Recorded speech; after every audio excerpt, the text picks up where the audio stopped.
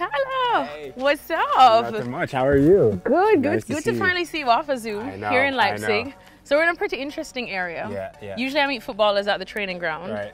but we're getting artsy here with you, which is a hidden skill of yours, I hear.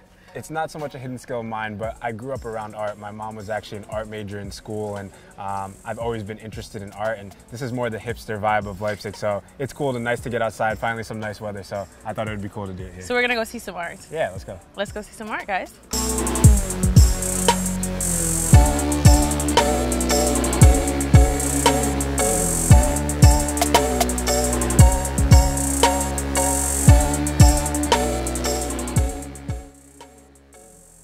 So art, no, I'm not an art connoisseur, I'm not gonna lie. I do love drawing though. I draw lots of anime, which you probably won't see here. No, not here, not here. I don't but think anime has its place, don't you worry about that. But yeah, tell me about like the art and then I guess how you got into it. Yeah, so like I'm not an artist myself, but art in general, I've just been around since I was young. My mom, I remember going to the library with her while she was still trying to study and get her degree, and you know, our favorite thing to do. Yeah, for real.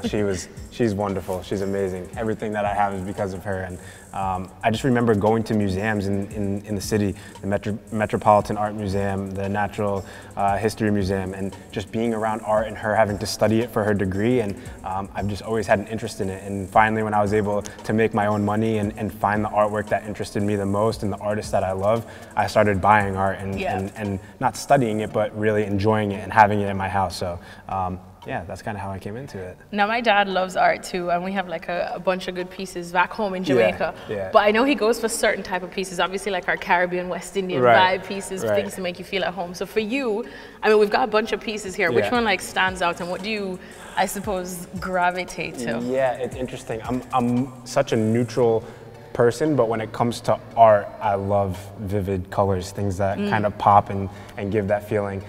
This one over here, I love, you can with the smoke and the contrast of colors, but this one here, I love big things that just pop out at you. And in my house, I have a few pieces of artwork that I can show you, but I love how there's just like a random plastic chair too in the middle, but it's art. That's what I'm saying. That's what's art. Everyone can view it their own way that they want. That's like the best thing about it, you know, and that's why I love it so much.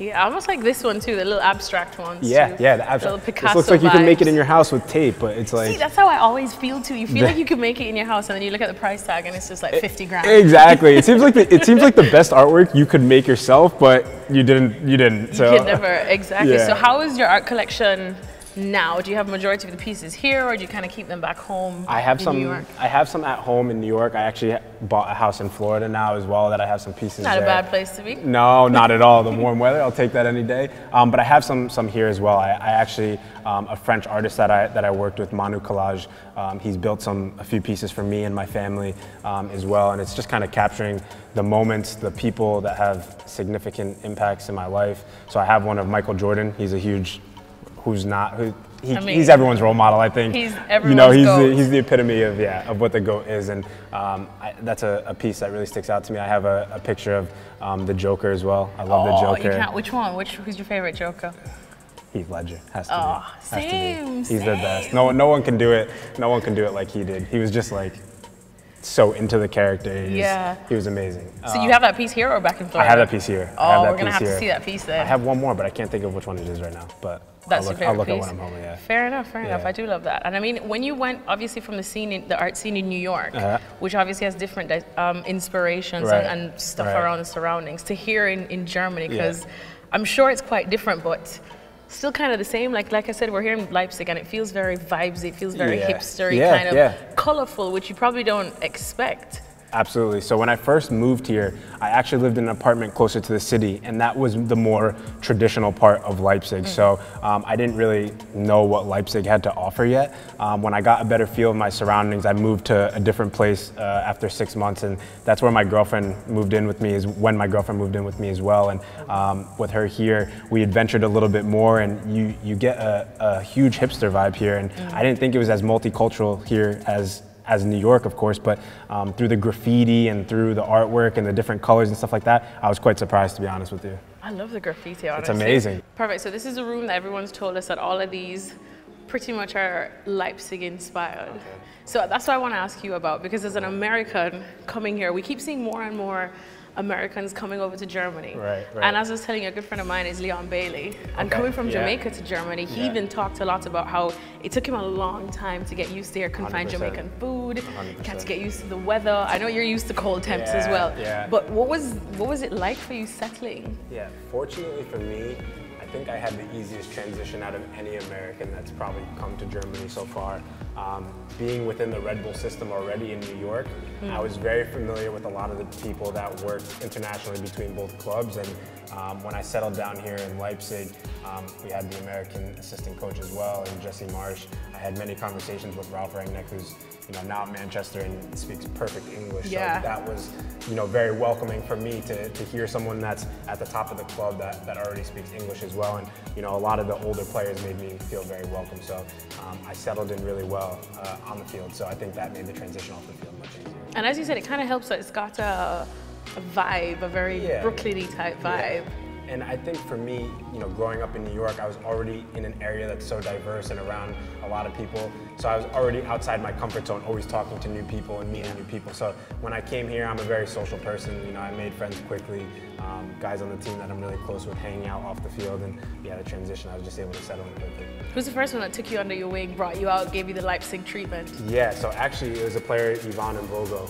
He's at PSV right now. He's a goalkeeper there, but he's Swiss. And my first thought when I moved to Germany is that everyone only speaks German. You don't think when you don't live outside your country at all, or living outside the U.S., you think, okay, I'm moving to Germany, everyone speaks just German. But I quickly learned that everyone obviously speaks really good English, and Ivan, being from Switzerland, he speaks 4 languages. He took me under his wing, took me out the first night I was here to eat, and it's a good feeling when another player comes up to you on the first day and they're willing to take you out and help you settle in. So that was nice. Well, you mentioned taking out to eat. The food can be a bit daunting, I must say, because we went out last night and we asked them, we're like, what's the specialty? What should I order here? And they were like, pork Schnitzel. Knuckle. Yeah, no. And I was like, oh, I don't know if I might give the knuckle a pass. But for you, especially coming from such a melting pot that is like, New York and Brooklyn, where if you want Italian, like proper Italian, you can get it. You want Latin food, you can get it. You want anything, you can get it. So coming here, how's your pork knuckle? No, the food for me is the biggest struggle. The first thing when I'm back in the U.S., it's getting a home cooked meal from my mom, or going to Chipotle, or going to grab something like this, And then when I moved to Germany, it's just like schnitzel with, they're putting grape jam on it and French fries and stuff. I'm just like, this combination is not for me. So this is a no. The food I'll never get used to be honest with you. It's I'd rather cook at home myself. Do you cook? With my girlfriend. Not great, but I still rather cook myself than eat German food. So. It's just a fact. No offense, Germany, but pork knuckles are a bit intense, isn't it? It's not for me. And what about the fam, getting them over to like visit and stuff? Because you did say that your girlfriend even came to live here for a bit. That's a bold decision too. It was a huge decision. That's some serious trust, man. For real. I mean, she just finished school and she had to make the decision whether to work in the U.S. or make the move here. And fortunately for us, she's an international business major, so it kind of fit the mesh. And it was kind of difficult because my family hasn't been able to visit so much because of Corona. I've been here for now 3.5 years, and 2.5 of those years have been Corona. So it's like the struggle of them having to travel back and forth with them working jobs as well. It doesn't always balance out. And I have 3 other brothers that when they're in the U.S., they kind of get the treatment of the parents going to watch them play when my parents can turn on the TV and watch me. So they're always looking after me though. I'm always talking to them on the phone. We have such a close-knit family. I'm always talking to all of them. And as you said, it's the same thing now because I actually moved to London from the US in 2019, right before COVID hit. Honestly, I probably had 4 months to get used to London, which is huge. Yeah. And now I feel like I'm just finally starting to settle. What about you? Is this kind of finally feeling to start a little more like home? Yeah, no. I mean, I definitely home is always home, though. Yeah, I definitely feel like I settled before Corona, which was good. But then being trapped in the house for 2 years and not being able to go out to restaurants and do the things that you enjoy, especially during the nice weather. When it's nice like this, it's like, oh, I can walk outside and do everything, but I can't go inside and grab something to eat or sit outside and drink a coffee. Those kinds of things that you really want to do that you miss doing back at home. But now I'm feeling at home. Me and my girlfriend are settled here, and it's nice. We have friends here. We have family come and visit, other friends from different European countries that come. So it's good. It's really good. Now you're gonna have us come visit. That's fine with me. You guys are always welcome. Always welcome. Thank you very much for watching ESPN FC on YouTube. For more highlights, analysis, and exclusive content, be sure to subscribe.